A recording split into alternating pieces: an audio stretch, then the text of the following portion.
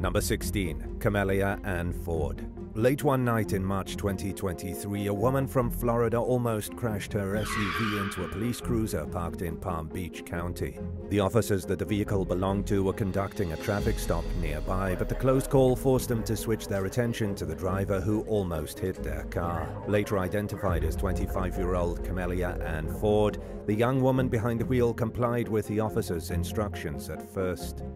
When asked how much she'd had to drink that night, she admitted to having 2 cocktails as well as a glass of wine. Ford agreed to undergo a series of field sobriety tests. Unfortunately, none of them went well. During the first test, the suspected drunk driver was laughing and smiling throughout the instructions, as if she wasn't taking the situation seriously. In the second test, Ford was asked to walk in a straight line and made a comment about how it made her nervous, like ballet class. Based on her performance during the tests, the police officers concluded that she was most likely drunk, so they arrested her on suspicion of DUI. Ford was heard saying, "Oh goodness," as she was placed in handcuffs and taken to booking. She seemed genuinely shocked that she was getting arrested, almost unaware that she'd essentially just bombed all of her field sobriety tests. The outcome of her case is currently unclear. Number 15. Dean Davis.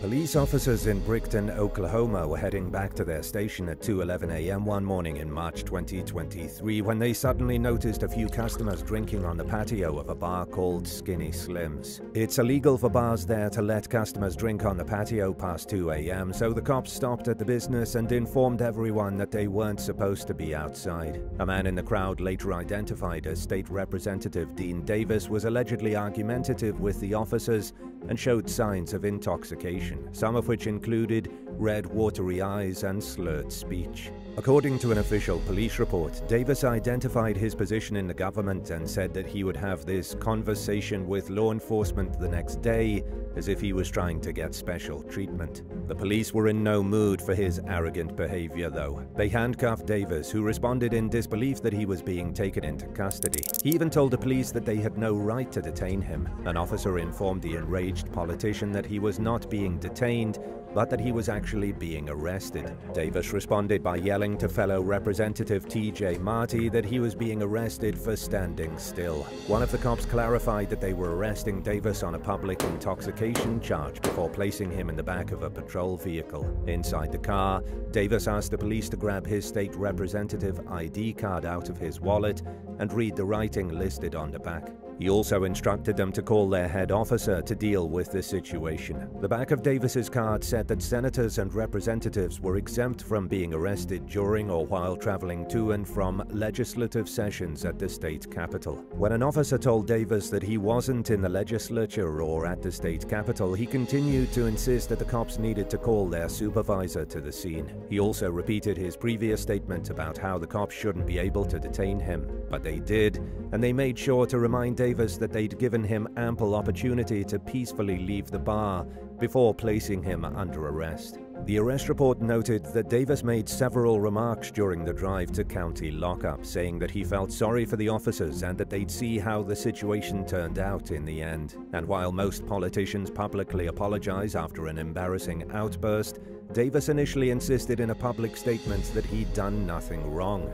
Shortly after the arrest, the Oklahoma House voted to censure Davis. As a consequence for his actions, he was banned from participating in all committees until issuing a public apology. He finally gave in almost a year after the incident in February 2024, when he submitted a written letter of apology. Davis acknowledged that his behavior fell short of the high standards expected of a public servant and said that he had immense respect for law enforcement. He also expressed a commitment to righting his wrongs and making sure that a similar incident does not happen in the future, but essentially admitted that he sent the letter just to get back on committees. A few hours after presenting the letter, Davis reportedly said that he didn't feel the need to apologize when he felt like he'd done nothing wrong. This wasn't the politician's first brush with the law either. Davis's arrest for public intoxication came only 20 days after he finished probation for a DUI charge from 2019. He settled the more recent case by pleading no contest and was instead ordered to pay a small fine. Number 14. Christopher Police. Before even arriving at the scene of a disturbance call in 2021, Police Sergeant Christopher Police was already a bit frustrated. The Sunrise, Florida officer was called to a convenience store where he had a few ideas of what he might find. He approached the scene as the original responding officers struggled to get the suspect, Jean Simmelin, into the back of their squad car. In a disturbing outburst that was caught on body cam footage, police threatened to rip Simmelin's soul from his body and pointed his pepper spray towards the suspect. Hoping to de-escalate the situation, a nearby female officer pulled the sergeant away from the vehicle, only to have police switch his aggression to her by grabbing the woman's neck and pushing her into another police car. He then walked back to the vehicle where the suspect was detained, slammed the door shut, and offered a few harsh words to the officer who stepped in. The footage was leaked a couple months later, and Police was placed on administrative leave while an investigation was conducted. After realizing that he was under scrutiny by his superiors, he sent a text message to officers under his command, begging them not to air their dirty laundry to anyone outside the platoon. He later was accused of downplaying the incident before he knew that body cam footage was under review. At that point, he allegedly claimed that he responded aggressively to the female officer because he simply didn't know who was touching him and thought they could be a threat. The department eventually concluded that the female officer acted in accordance with their protocol, even if police didn't like her stepping in when it seemed like he was getting out of control. In July 2022, he was criminally charged with battery on a law enforcement officer, tampering with evidence, assault on a law enforcement officer, and assault against a suspect. He has since retired from his position, and the criminal case seems to be ongoing. Number 13. Dylan Lemma. In July 2023, Seminole County, Florida Sheriff Dennis Lemma announced that his 19-year-old son Dylan had been arrested on charges of reckless driving and eluding law enforcement. A deputy saw what looked to be two cars racing and tried to pull over a speeding Ford Mustang at about 8 o'clock in the morning, but the driver just sped away. In keeping up with the department's policy to not pursue fleeing vehicles over traffic violations, the deputy didn't chase after the car. He only found out that the driver was the sheriff's son after his efforts to identify the suspect later on.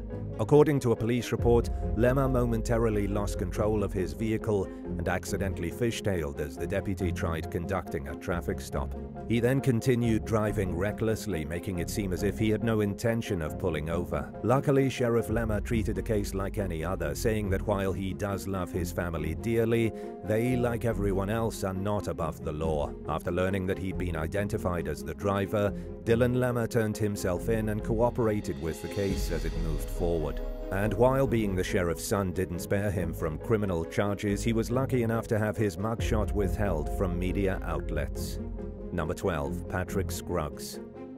As a former U.S. federal prosecutor, 38-year-old Patrick Scruggs used to make a living by holding criminals accountable. During his time with the U.S. Attorney's Office from 2012 to April 2023, he worked on over 500 different cases in the Middle District of Florida, including a few against accused rioters who were arrested after the January 6, 2021 Capitol riot in Washington, D.C. But he now finds himself on the other side of the law as he faces allegations of stabbing a civilian. Around 9:30 a.m. one morning in September 2023, a driver passed out while on Tampa's Howard Franklin Bridge. He was slumped over the steering wheel and his vehicle was blocking traffic, prompting a nearby concerned civilian, Ahmed Gahaf, to get out of his car and approach on foot. Gahaf knocked on the incapacitated driver's window, but the seemingly unconscious man remained unresponsive. As the Good Samaritan went back to his car to look for something to break the window with, the driver suddenly woke up and stepped on the gas. His Lexus crashed straight into Gahaf's vehicle, at which point he threw the car into reverse and crashed into Scruggs' car. Scruggs allegedly got out of his car in a violent rage, smashed the Lexus driver's window, and repeatedly stabbed a man with a pocket knife. According to a police report, bystanders tried to intervene, but they ran away when Scruggs tried to stab them. A passing St. Petersburg police officer saw what was going on and arrested Scruggs, who now faces felony charges of armed burglary, aggravated battery, and aggravated assault. The victim was given treatment for serious but non-life-threatening injuries, and Scruggs is free on bail pending the outcome of his case. His trial is scheduled to start in May of 2024. Number 11. Patricio Martinez. A 20-year-old Colorado man's life was tragically cut short in September 1994 when a drunk driver crashed into his motorcycle outside the city of Denver. The drunk driver, 56-year-old Patricio Martinez, was discovered hiding in the bathroom of a church near the scene of the accident. His blood alcohol content was over 2.5 times the legal limit, and he had 4 past drunk driving convictions under his belt. It took only 3 trials for a jury to convict Martinez of DUI and vehicular homicide. The judge sentenced the repeat offender to spend 24 years in prison. When Martinez was eligible for parole, the victim's family attended every hearing and voiced their objections to him being released. He ended up serving 18 years behind bars before getting out in 2013. After killing another human and spending all that time in prison, you'd think that Martinez learned his lesson, but just 3 years went by before he was caught driving drunk again in 2016. The arrest came after a state trooper pulled him over for driving at night with no headlights. With a blood alcohol content measuring 0.86, Martinez was barely over the legal limit for driving. Still, considering his record, he was arrested for his 6th DUI and was sent back to prison for violating parole. Martinez was released again a few months later. Of course, the pattern repeated. It was only a matter of time before he got caught drinking and driving again. In April 2018, a police officer saw him drinking beer inside his truck. He refused to submit to a breathalyzer test and was arrested on suspicion of his 7th DUI. The case was still pending 4 months later, when Martinez was arrested again for an 8th charge. Despite his history of driving drunk and continuing to do so even after killing someone, Martinez walked away without a felony conviction and without serving any time in prison. In what's known as a deferred sentence, he was placed on probation and told not to drink alcohol.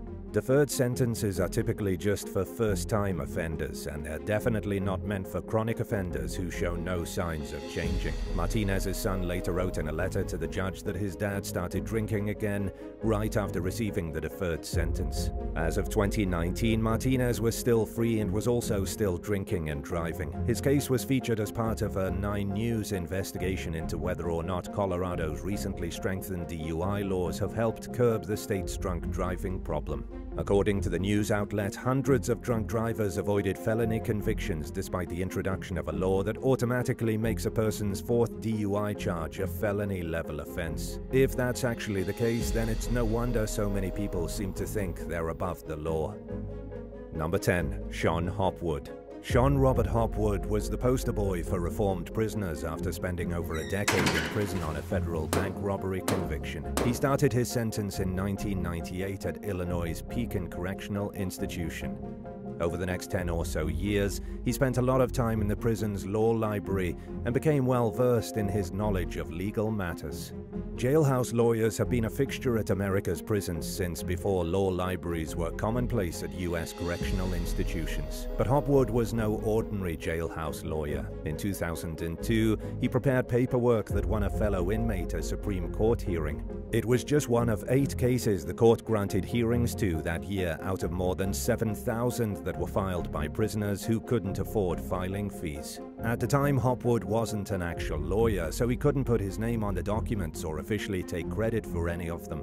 In 2005, he helped another inmate win a Supreme Court hearing, and he prepared paperwork for several other prisoners whose cases were eventually heard by lower courts. Hopwood officially became a practicing attorney in Washington in 2014, 6 years after he was released from prison.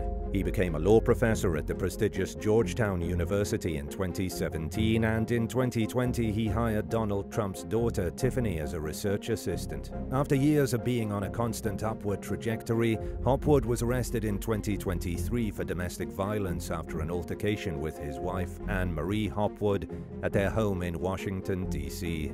According to a Daily Mail exclusive, police officers went to the residence after getting a 911 call claiming that Hopwood was keeping Anne Marie locked up in the basement. Hopwood allegedly told responding officers that his wife was actually at a concert in Maryland. But this wasn't the first time cops were called to the house, so they decided not to take Hopwood's story at face value. An officer who'd interacted with Anne Marie in the past sent her a text to see if what her husband was saying was true. She responded quickly that she was inside the house. The officer, J.P. McCardle, reportedly found Anne-Marie with a broken finger, a chipped tooth, and other injuries that were sustained in a fight with her husband 3 days earlier. According to Anne-Marie, the fight started during an argument while leaving a baseball game. Hopwood allegedly threw Anne-Marie's phone in a parking garage and drove away without her. She had to take an Uber home, where the fight continued. In a complaint, Anne-Marie accused Hopwood of shoving her multiple times after she got back to the house. She also wrote that her husband ordered her to stay in the basement during visits from Child Protective Services and the police. Anne-Marie detailed 3 separate incidents involving alleged physical abuse that ended in hospital visits. The disturbing details include shocking allegations of Hopwood physically abusing his wife, including shoving, slapping, punching, and slamming doors on her. He also stands accused of taking Anne-Marie's phone and refusing to let her leave the house. During one trip to the hospital, a worker noted that her injuries were likely the result of domestic violence. In another incident that happened while on vacation, Anne-Marie wrote that Hopwood left their hotel room with the couple's 2 children after a heated argument. He allegedly told his wife that he was taking the kids to another hotel for the night before taking them to the airport and flying back to Washington, D.C. without telling her. Anne-Marie was completely unaware that she'd been left all by herself. According to the most recent updates on the case, Hopwood is free on pre-trial monitoring during the ongoing case. Shortly after his arrest, a Georgetown spokesperson confirmed that Hopwood was no longer teaching at the university. The court also granted Anne-Marie an order of protection, but it's unclear whether or not the couple is still together or if a divorce is pending. Anne-Marie met Hopwood when he was in prison. She was friends with his mom and wrote him a letter after hearing about him. The rest is history. She stood by him throughout his entire sentence and has been by his side ever since. But everyone has a limit and nobody deserves abuse, so it's hard not to hope that Anne-Marie will close this chapter of her life and move on to bigger and better things. Number 9. Thomas Callan. As a self-proclaimed sovereign citizen, 61-year-old Thomas Callan from Mansfield, Massachusetts, seems to think that following the law is optional, so it's not surprising that he's been arrested several times. In 2023, he allegedly stole a gay pride flag. The case was still ongoing, along with other pending motor vehicle offenses, when the police executed a warrant at Callan's house in April 2024. He was wanted for not appearing in court for his previous cases, which were trivial compared to the world of legal problems he's now facing. During the arrest, a few members of law enforcement gathered enough information based on their observations of things inside the home to get a warrant for a more thorough raid later on. Local detectives consulted the Federal Bureau of Alcohol, Tobacco, Firearms, and Explosives, better known as the ATF, and the State Bomb Squad before carrying out the second search based on their suspicions that illegal weapons were in the home. During the raid, authorities seized almost 24 guns, over 10,000 rounds of ammunition, and items that can be used for making improvised explosives. Callan is currently being held in custody on his previous warrants and is expected to face 6 weapon-related charges, including unlawful possession of firearms, unlawful possession of a large-capacity firearm, and possession of explosives. If there's anything to learn from Callan's current predicament, it's that a person has every right to not recognize the government's authority, but it's not going to spare them from being held accountable under the law, just like everyone else. Number 8. James Ross Dumas. 40-year-old James Ross Dumas from Eagle Mountain, Utah, had 2 previous drunk driving convictions and had been charged with driving drunk earlier in the day when he allegedly caused a car accident involving at least 5 different vehicles in August 2023. According to police officers, Dumas was arrested that morning for domestic assault, refusing a chemical test, and drunk driving. He bonded out of jail not long after his arrest and apparently continued to drink. 12 hours later, Dumas's car drifted out of its lane and into oncoming traffic. He smashed into 4 vehicles but was the only driver who received serious injuries. After being airlifted to a hospital and getting treatment, Dumas was booked on another DUI charge, as well as criminal mischief and assault. In addition to all of his more recent charges, Dumas has 2 prior DUIs from the early 2000s, as well as aggravated assault, aggravated arson, and drug-related convictions from 2008. Number 7. Jeff Payne.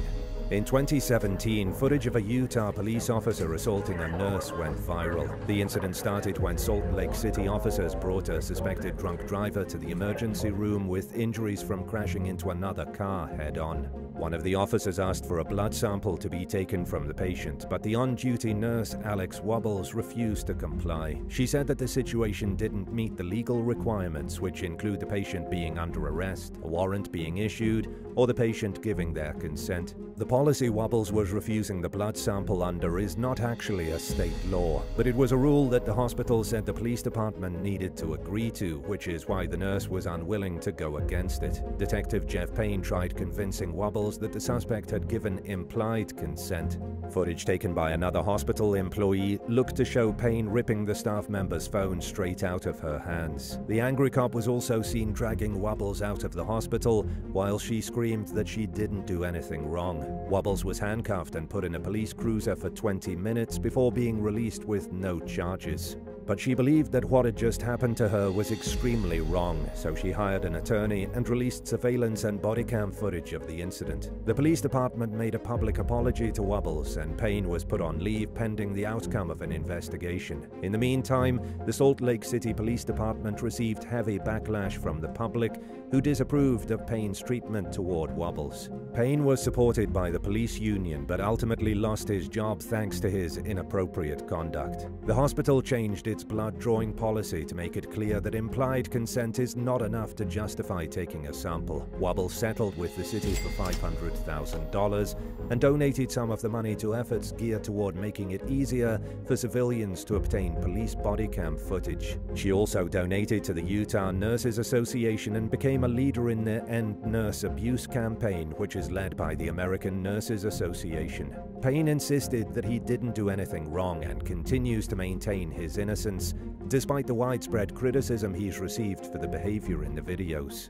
He sued the city for wrongful termination and was later hired at the Weber County Jail as a part-time civilian corrections assistant. Number 6. Brian Donaldson.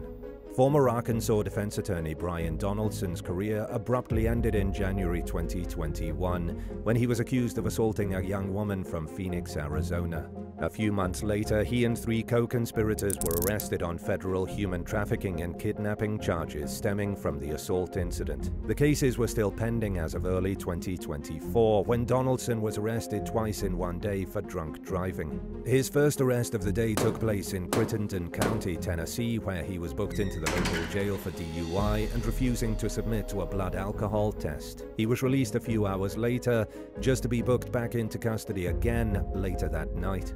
Donaldson enjoyed about 6 hours of freedom before he was hit with another set of charges for refusing blood tests and driving under the influence. This time he spent 5 hours in jail before being released. In the grand scheme of things, the drunk driving charges are no big deal compared to the federal charges Donaldson is currently facing. In that case, he's accused of knowingly disregarding the fact that the victim was being forced to participate in a sexual act. The outcome of the disgraced attorney's legal problems has yet to be seen. Number 5. Charles McGonigal. During his time as the special agent in charge of counterintelligence at the FBI's field office in New York, Charles McGonigal hid his association with Russian oligarch Oleg Deripaska while helping with investigations into Deripaska and several other foreign billionaires. Deripaska is a close ally of the Russian President Vladimir Putin, who became rich during the post-Soviet privatization of industries that were once owned and operated by the government. A few years after retiring in 2018, McGonigal investigated one of Deripaska's rival oligarchs in exchange for bribes and payments. McGonigal was sent the payments through shell companies in an attempt to eliminate obvious connections to the money's source. Little did either of the men know McGonigal was already under investigation by the FBI. The agency had started looking into his activities about 3 years earlier, after he was seen meeting with a suspicious associate. In 2022, McGonigal used his connections to try getting Deripaska off the US government's list of parties who were sanctioned after Russia invaded Ukraine. According to the US Department of Justice, McGonigal revealed limited details about his work for Deripaska to friends. He insisted the work was completely legal, but wouldn't identify his boss by name, referring to Deripaska simply as the big guy. He was ultimately accused of receiving hundreds of thousands of dollars in secret payments payments for his work for Deripaska and others, including an unnamed Albanian businessman. McGonigal also traveled with Deripaska for the purpose of advancing business interests. The retired FBI agent's shady activities caught up with him in 2023 when he was arrested by the agency he once worked for on multiple charges, including money laundering and violating sanctions. A few months later, McGonigal pleaded guilty to money laundering and conspiring to violate the International Emergency Economic Powers Act, EPA. He was sentenced to spend 4 years in prison for the crimes he committed on behalf of Deripaska and an extra 28 months for his dealings with the Albanian businessman. Number 4. Romero Cabral da Costa Neto. A Brazilian lawyer's career-advancing opportunity in the United States ended with a prison sentence for insider trading. 33-year-old Romero Cabral da Costa Neto came to the States on a 1-year visa back in 2022 for a job at the prestigious Gibson, Dunn & Crutcher law firm located in Washington, D.C. He was picked up by the FBI almost a year later, in August 2023. According to the U.S. Department of Justice, Costa opened confidential client files using the law firm's database while searching for non-public information that he could exploit for financial gain. He made several trades using information he learned about upcoming mergers, lawsuits, and other things that were more than likely to have a profound effect on stock values. Costa profited at least $50,000, including $42,000 that he pocketed from a single trade. But he was ordered to give back almost all of the money after being convicted of unlawful trading. He also had to spend 2 months in prison before getting sent back to Brazil. The Gibson Dunn law firm fired Costa after his arrest, and it's safe to assume that they won't be giving him a good reference for future job opportunities. Costa's defense attorneys argued that while insider trading is taken extremely seriously in the US, where the maximum prison term is 20 years, it's hardly ever prosecuted in Brazil. On the rare occasion that someone is prosecuted for it, the person typically doesn't serve time in prison. And while this difference between cultures doesn't excuse Costa's actions, the defense asked the judge for leniency based on their client's cultural perception of insider trading as a trivial offense. But lawyers are smart people, and Costa knew he was in another country where things are done differently. It's hard to believe that he had the unsuspecting ignorance his lawyers tried to portray in court, and the judge decided that it was only fair to hold him accountable, just like any other defendant. Number 3. Nico Irizarry. In January 2022, law enforcement in Lee County, Florida, got a tip claiming that one of their deputies had falsely arrested someone for drug trafficking. Investigators soon discovered that fentanyl was planted in the suspect's car and that he wasn't aware of the contraband's presence in his vehicle when he was taken into custody. During questioning, 26-year-old Nico Irizarry confessed to arresting the man on behalf of a co-conspirator who offered to reward him with a trip to Paris and certain favors. Prosecutors claimed that Irizarry's accomplice, Charles Custodio, had a vendetta against the victim. A third suspect, Scott Snyder, was also accused of planting the drugs in the victim's car while pretending to be a real estate agent. According to authorities, Custodio told Irizarry where to find the victim so he could pull the man over and conduct the bogus arrest. Custodio and Snyder were later charged with drug trafficking, conspiracy, and possession. Irizarry was fired from his job on the force and charged with falsifying an official document. He ultimately pleaded no contest to an official misconduct charge and was sentenced to serve a year in jail. 2 months into his sentence, Irizarry asked the court to reduce his ruling because he suffers from liver disease and needed access to medical care that wasn't available in jail. It's unclear whether or not the request was granted, but he's free now and has hopefully learned a lesson that dishonesty doesn't pay. Number 2. John Rosa. Between 2010 and 2018, a 52-year-old man named John Rosa worked at several large multinational law firms. He made tons of money during that time, so in theory, he should have paid a lot in taxes, but he didn't pay anything. In the meantime, he enjoyed a luxurious lifestyle, which included a house in Bronxville, New York, that came with a multi-million-dollar price tag, as well as an Aston Martin sports car. Rosa later resigned from the New York bar in 2020. By 2022, he owed the IRS at least $3 million in unpaid taxes. Instead of trying to take care of his debt problem, he filed for Chapter 11 bankruptcy, which allows the debtor to keep all of their assets while renegotiating their financial situation.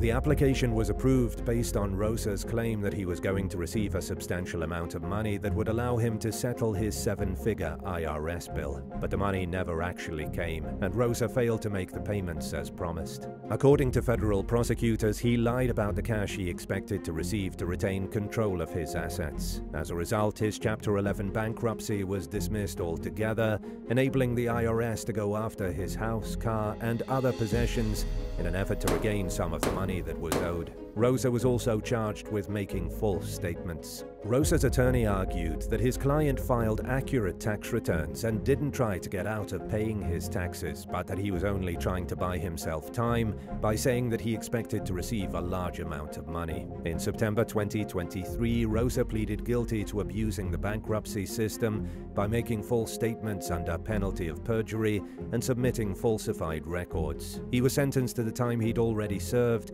and 3 years of supervised release. Seems like he got off easy, if you ask us.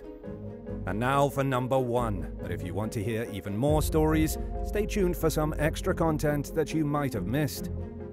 Number 1. Daniel Waxman.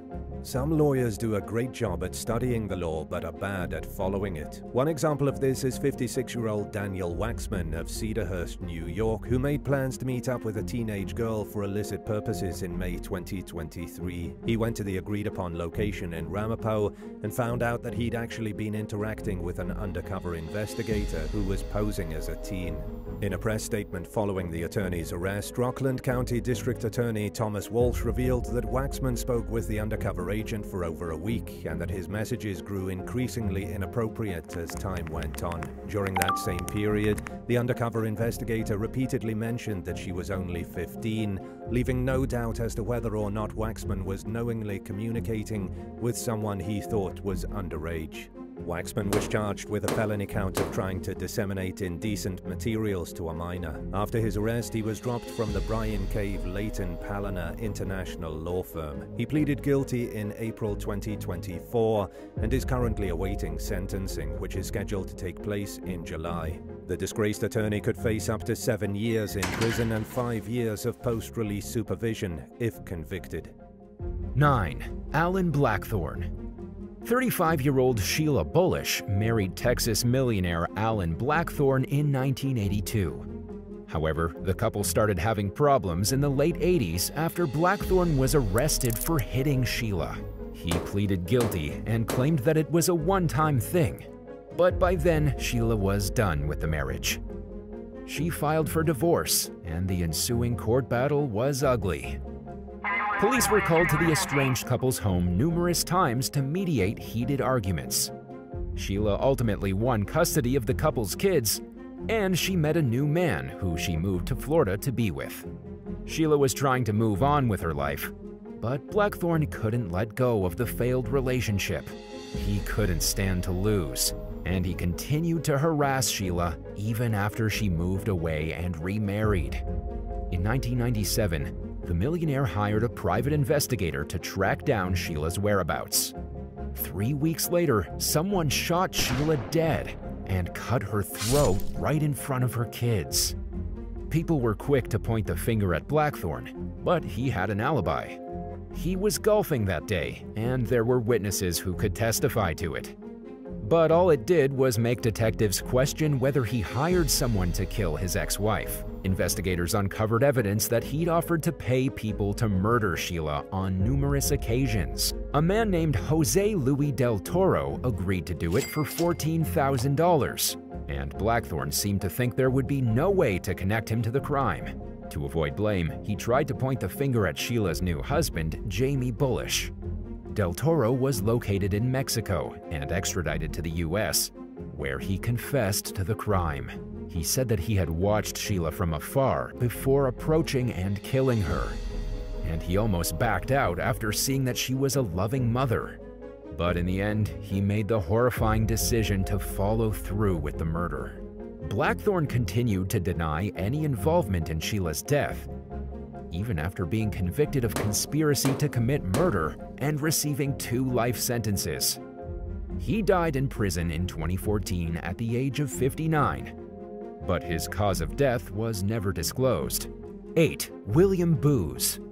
55-year-old Florida native William Booz landed himself in hot water with the law in 2022 when he was accused of stealing millions of dollars from wealthy clientele who utilized his services as a private jet travel broker. His alleged theft began in 2017 and went unnoticed until he tried cheating a Manhattan art gallery out of $1 million by booking unauthorized charter flights to its American Express account.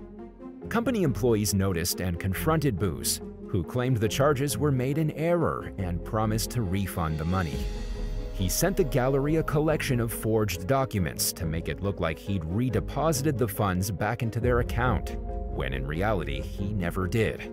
In 2020, Booz allegedly forged a journalist's signature on 2 charter flight contracts and scammed the company out of $63,000 in order to pay for travel expenses. Manhattan District Attorney Alvin Bragg accused Booz of thinking he could fly above the law by making unauthorized charges with his clients' credit cards, amounting to over $4.5 million in thefts over a 3-year period.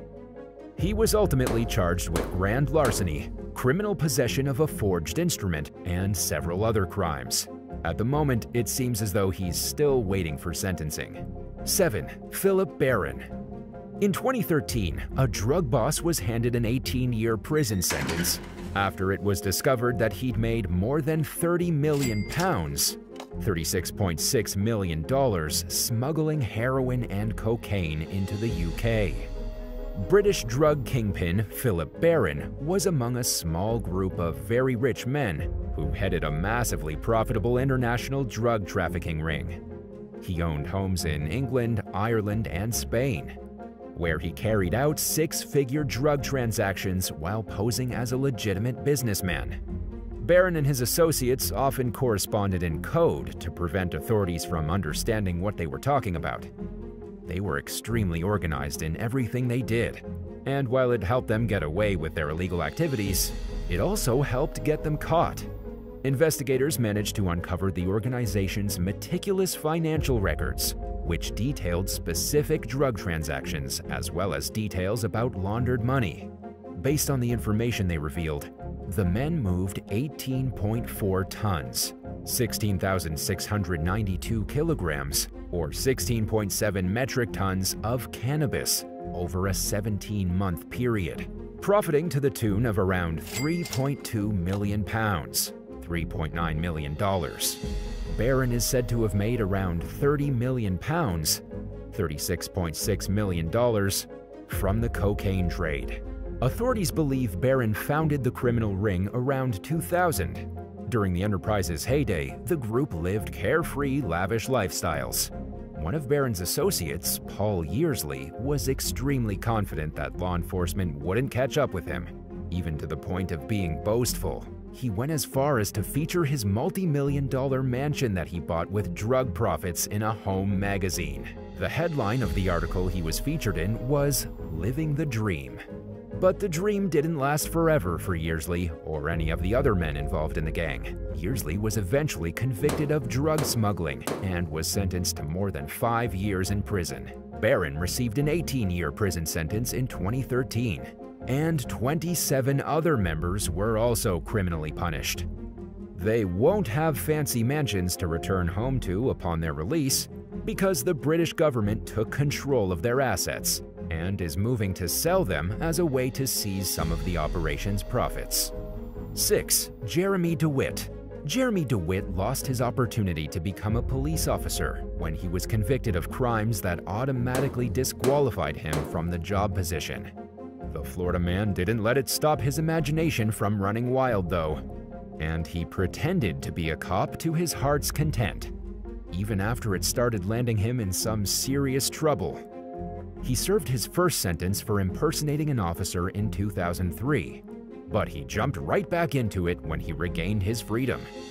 DeWitt even started his own force of wannabes called the Metro State Special Services, who rode around in cruisers and on motorcycles that looked like real police vehicles, equipped with flashing lights and sirens.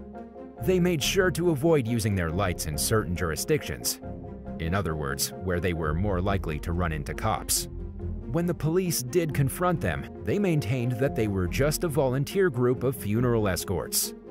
This band of fake officers became such a big concern that some even compared it to a cult. In one YouTube video, DeWitt can be seen weaving through traffic on a motorcycle at high speed with his lights flashing, while he orders members of the public to pull over. At one point, he called a woman in a car an inappropriate name. Based on the shocked look on her face, she likely believed DeWitt was a real cop, and she dialed 911 to report a member of their department going off the rails. His YouTube channel reportedly contains a plethora of disturbing videos of him pulling over and harassing civilians, and otherwise asserting authority he doesn't actually have. By 2021, DeWitt had at least 10 open cases against him throughout Florida for impersonating a police officer. However, he cut a deal with prosecutors and received an 18-month prison sentence, followed by 4 years of probation. Under the agreement, he would not be allowed to own any police-like gear or equipment, and he was prohibited from presenting himself as an officer in any way, shape, or form. Just months after his release, he was arrested for violating his probation since he failed to remove videos of himself pretending to be a cop from his YouTube channel. But DeWitt claimed that he was hacked and that he no longer had access to the channel. When he was taken into custody, he said, "I'm not going back to prison today, I'm not." But he didn't have a choice in the matter, and he was held without bond. 5. Tracy Hunter. During her time as a judge in Hamilton County, Ohio's juvenile court system in 2014, Tracy Hunter sought information about a case against her brother Stephen, a youth corrections officer who was accused of striking a young offender. Tracy allegedly passed her findings on to Stephen, who was ultimately fired. She was accused of misusing her position and influence to pass confidential information on to her brother, possibly in an effort to help him keep his job. Hunter apparently used her position to acquire documents about Stephen's accuser, and she then shared what she found with her brother. In 2014, she was convicted of having an unlawful interest in a public contract. The case languished in court for years as Hunter appealed her conviction. A judge upheld the ruling in 2020, and she was subsequently sentenced to 6 months in prison.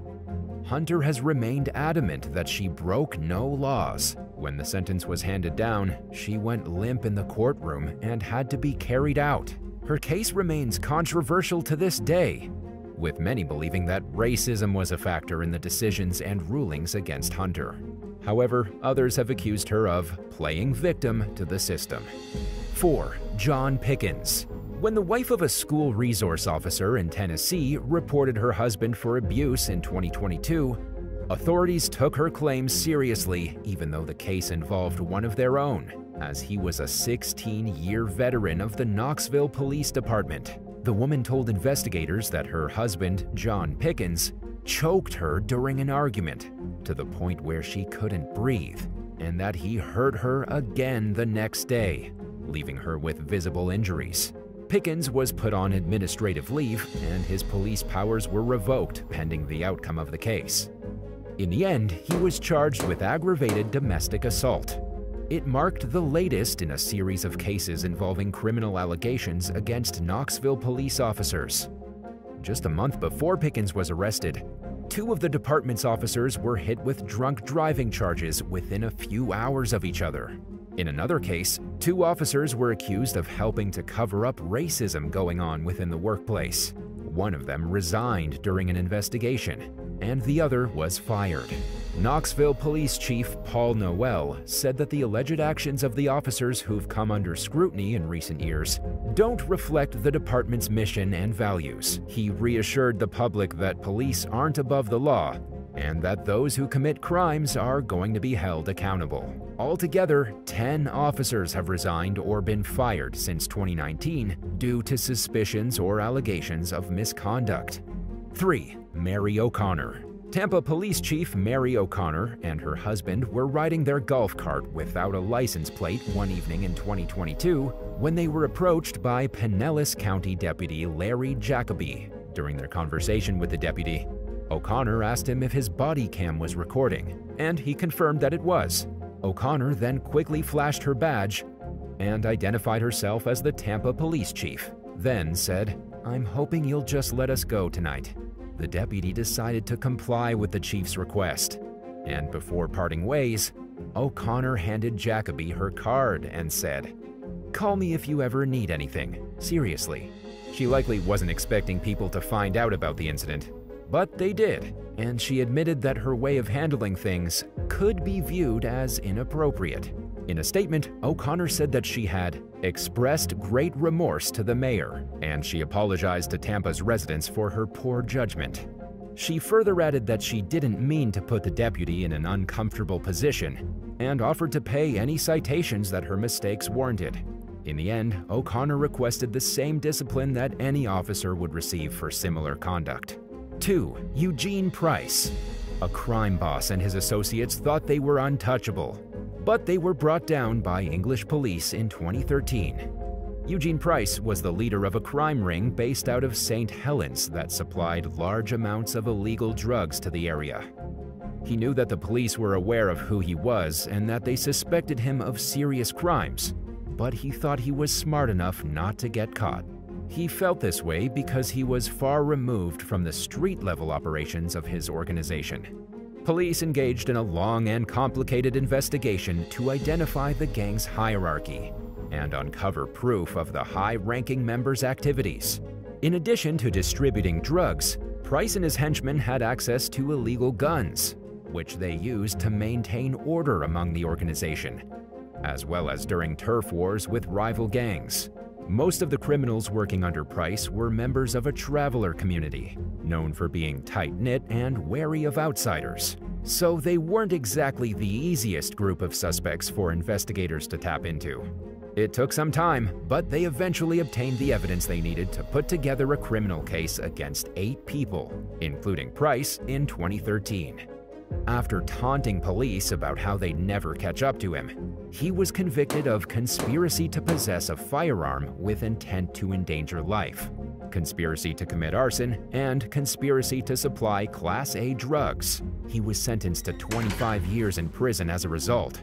For their involvement in the crimes, his associates received varying sentences ranging from 4 years to 21 years. 1. Shelby Coniglio.